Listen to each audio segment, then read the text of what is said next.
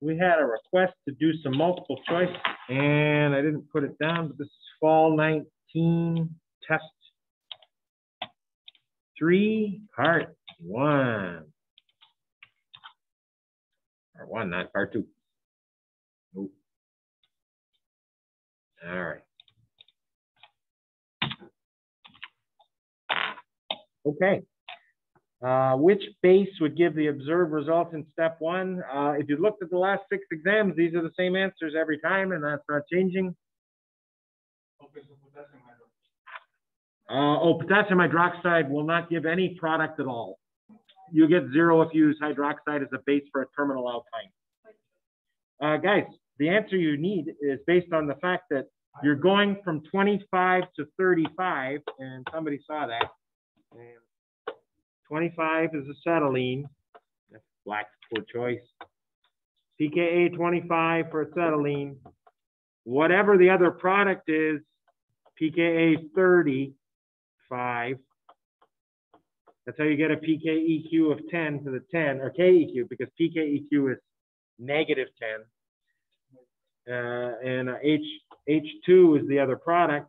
Therefore, hydride is the base. And I did go to black again, unfortunately. You could just say like 25 minus what equals negative 10. Yeah, that's what I did. Yeah. 25 minus something gives negative 10, and that something has to be this, because that's the only one with a pK of 35.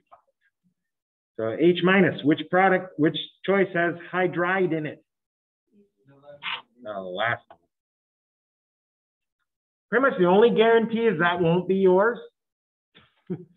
Because it's the one I told you to study, and I told you that this question's the exact same every time, the same 6 answers. It won't be that answer. So you got to narrow down to 5. Congratulations. Okay. What is product 1? Well, we got to figure out what we have. We have potassium acetylide.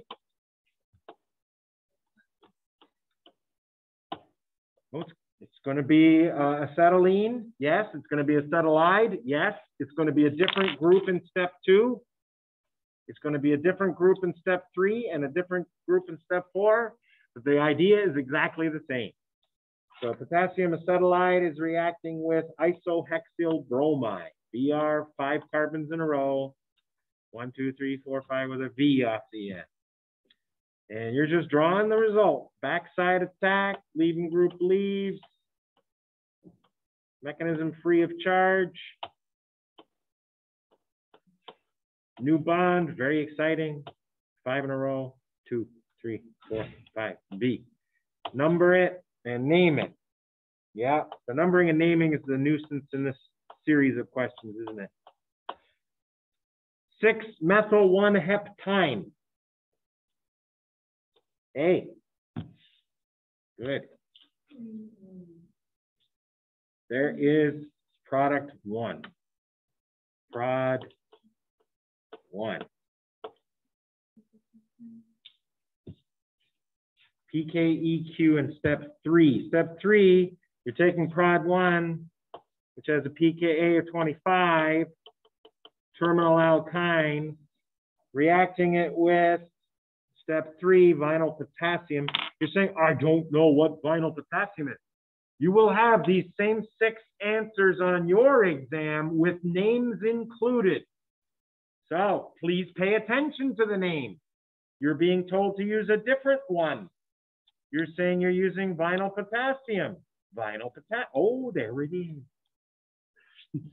And it's HC double, not triple, HC double C minus becoming H. Wow, I can't draw at all. No paint can. Slow down. Vinyl potassium. HC double bond CH2. It's the one that I drew in the question. Right here. That one. CH double bond CH2. Bingo. Becomes H2 C double CH2. pKa equals 45. And your terminal alkyne is now anion. And it's got that exciting new bond, 5 carbon, 2, 2, 5, boom. 1, 2, 3, 4, 5, yeah. And pKeq, 25 minus 45.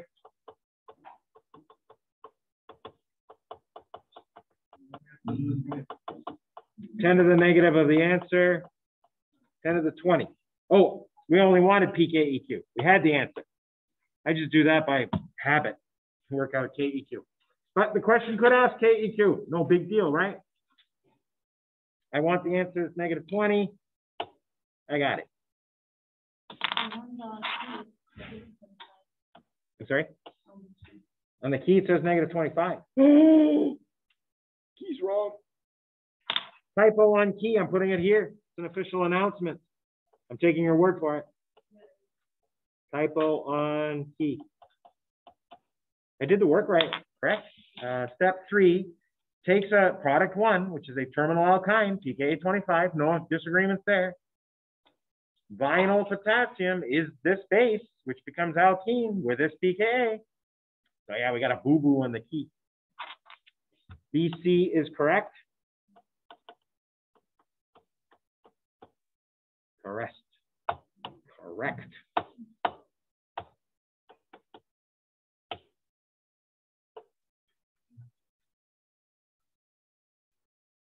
There we are.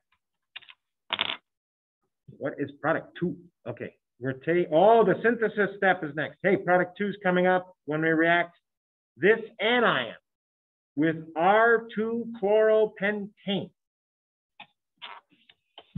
R2-chloropentane.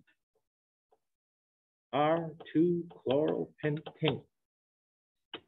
You get this result here. Backside attack on an R stereo center. 1, 2, 3, 4, 5. Gives what kind of stereo center? Comes S. And whatever it takes to be S. Just write S. How's that? You don't have to draw it. This question's not about drawing. R, backside attack gives S. Learn that. It's quite important. See the backside mechanism? No. So we got all the R choices. We're crossing them out. All the R choices, we're crossing them out. R's gone. R's gone. R's gone. R's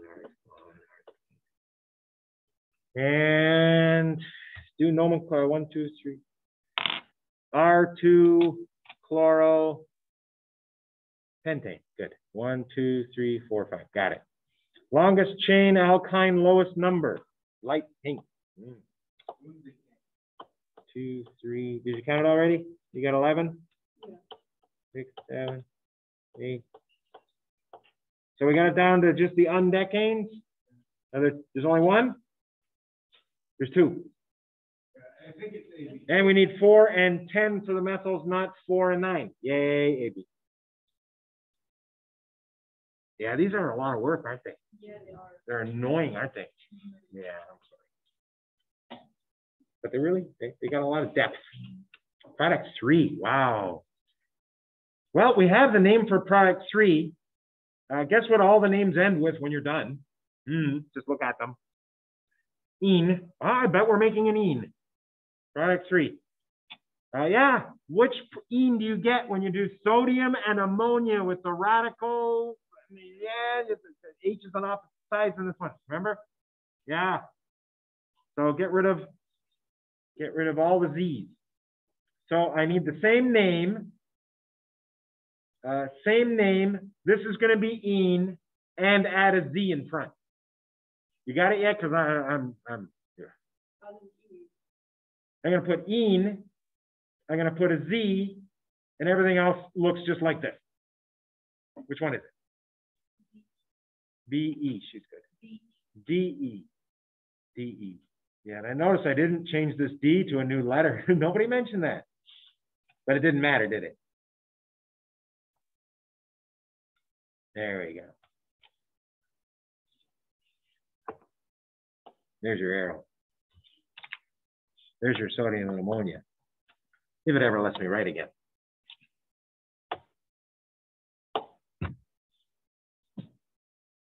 I'm waiting.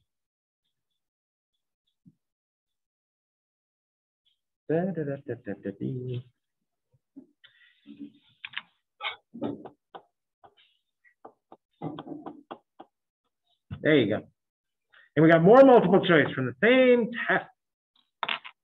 During the mechanism in step 5, there are 2 S base reactions. Yeah. With the same KEQ. Can we go back to the mechanism? Because we did this one already. 40 goes to 45.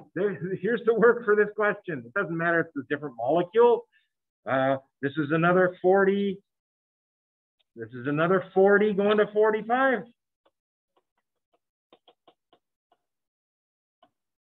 So the words that in the question, pKa 45. It happened the same reaction twice, right? And 40 minus 45 is -5. If it was a KEQ question, 10 to the positive 5, which it is, right there. CMEC, page 3. What are products for? Products for. That's pretty bad English there, isn't it? Products for, it's ozonolysis, because I got ozone and yeah. Yeah, product, we better have product 3. Do we have it from our previous page? Product 3, we have its name. I got a quick way to make this product 3, hopefully. Yeah, we got a question there. I'm just gonna do the product 4. There's the molecule that is gonna make product 4. Product 4. Where's our product 4? That's not the molecule. It was double bond, right? And was it E or Z when I copied it? It doesn't matter for this next question, but I just want the right one. E. So you draw your H's. Doesn't have to be pretty, right? There. And then you do your O3.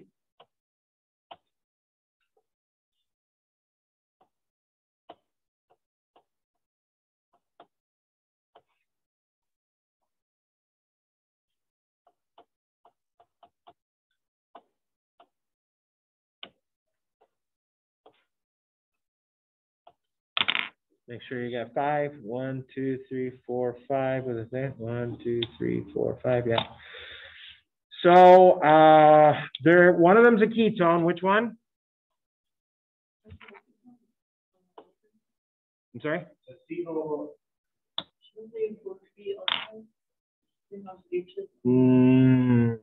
That H goes away during. Oh, we're here. Oh. Dr. Whitaker, you lost both these carbons.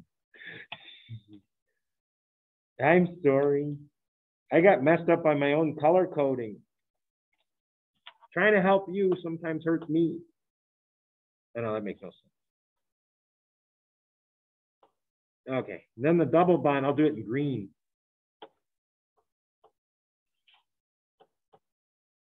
To the new O in black. I think that's it, right?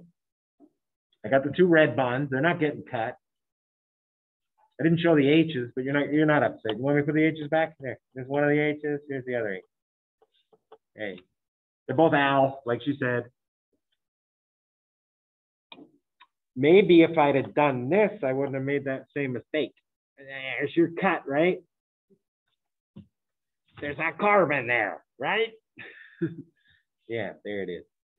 One's a 1, 2, 3, 4, 5 carbonaldehyde with a methylon 2. Which Roman numeral is that? 5 carbonaldehyde, methylon 2.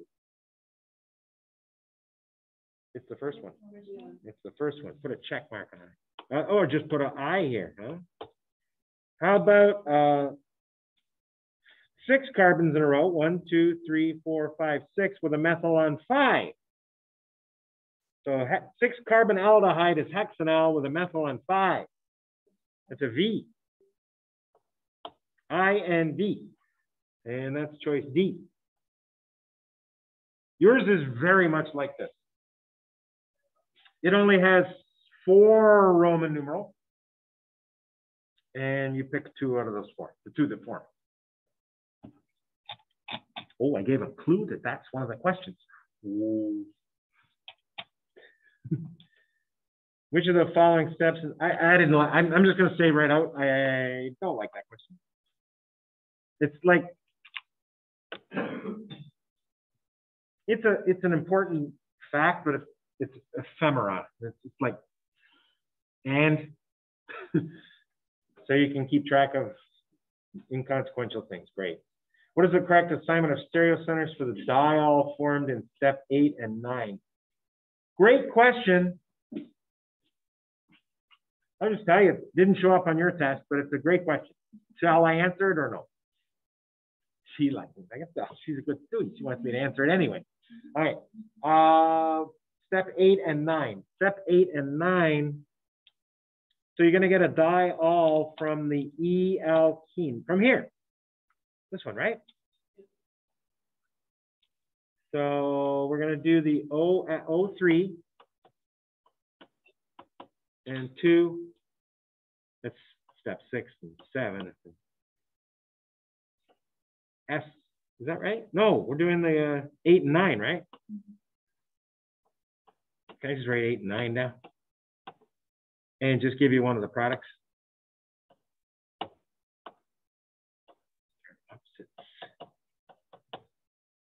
And you got the red.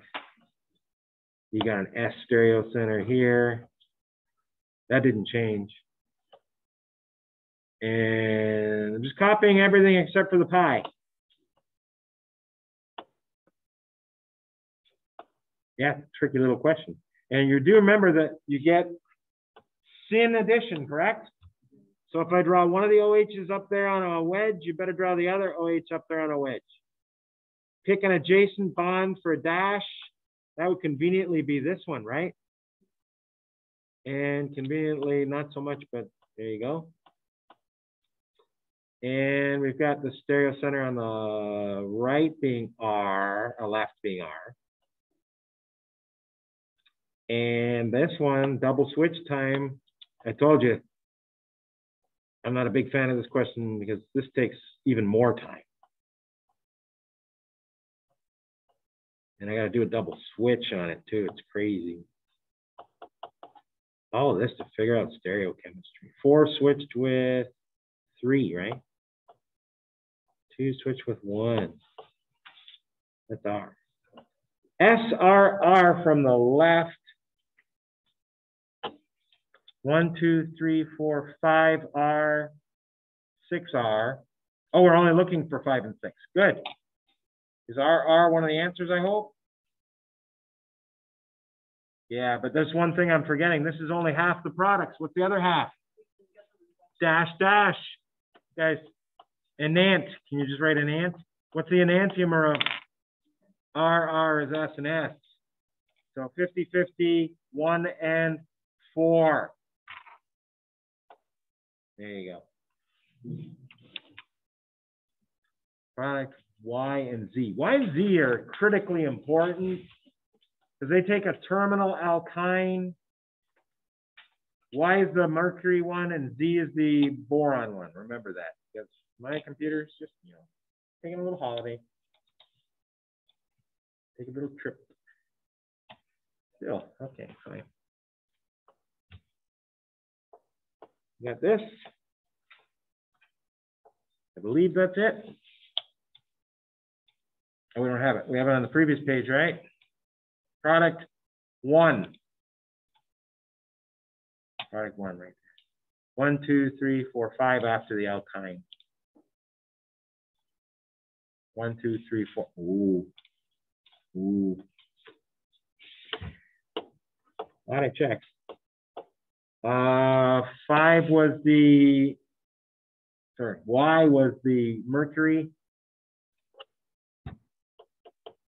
And the other one was the B. It's just short forms.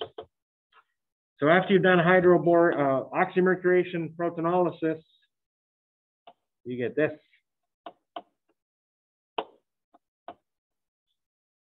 And everything else the same. Second carbon, third, fourth, fifth, sixth, seventh.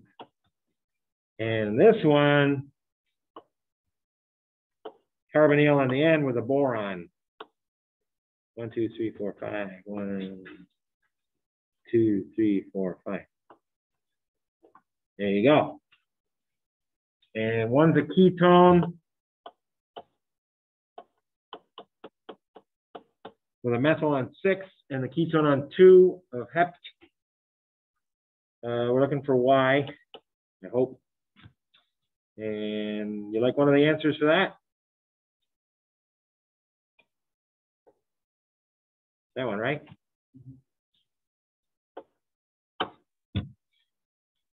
Yeah. And aldehyde for the last one. 6, 7 in a row with a methyl on the 6th. 7 in a row, methyl on 6. Oh, and it's a V on the end. 1, 2, 3, 4, 5, 6, 7, 8 total. It's an isooctanol if you want. That's not an option. 5-methyl heptanal. That's it. 1, 2, 3, 4, 5, 6, 7. 6-methyl. Just rambling here. Sorry. AC. Those last two are excellent questions. Okay. And I believe that's it for that. We're going to come back and I'll do a little more multiple choice from the same test.